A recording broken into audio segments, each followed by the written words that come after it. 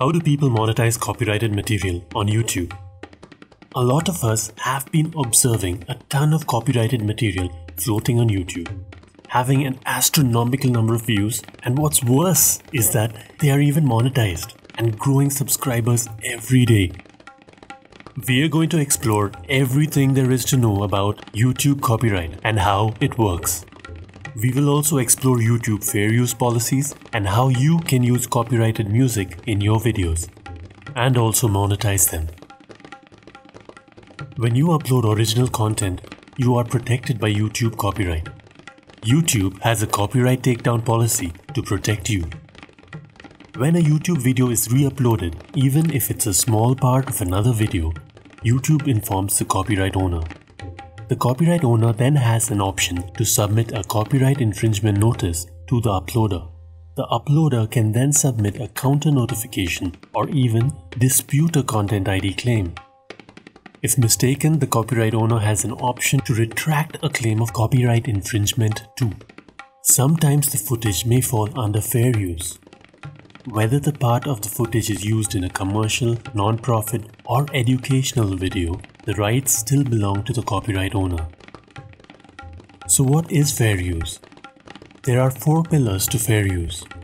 1. Transformative. Does the video create new meaning to the copyrighted material? 2. Nature of the copyrighted work.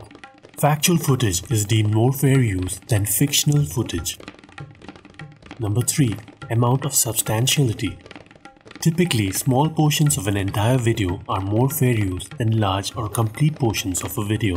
But sometimes, the small part can be the heart of the entire video too and might disqualify the whole fair use claim. Number 4.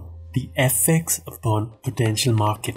Will using this footage cause a loss to the copyright owner's profits?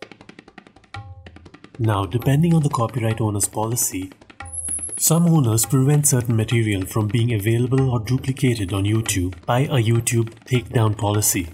Others allow the video to remain live while directing the advertising revenue to the copyright owner of the content. With the YouTube takedown policy, the copyright owner has the right to blocking a video, muting a video, or blocking the video on certain platforms. When takedown happens, the uploader of the copyrighted material receives a content ID strike.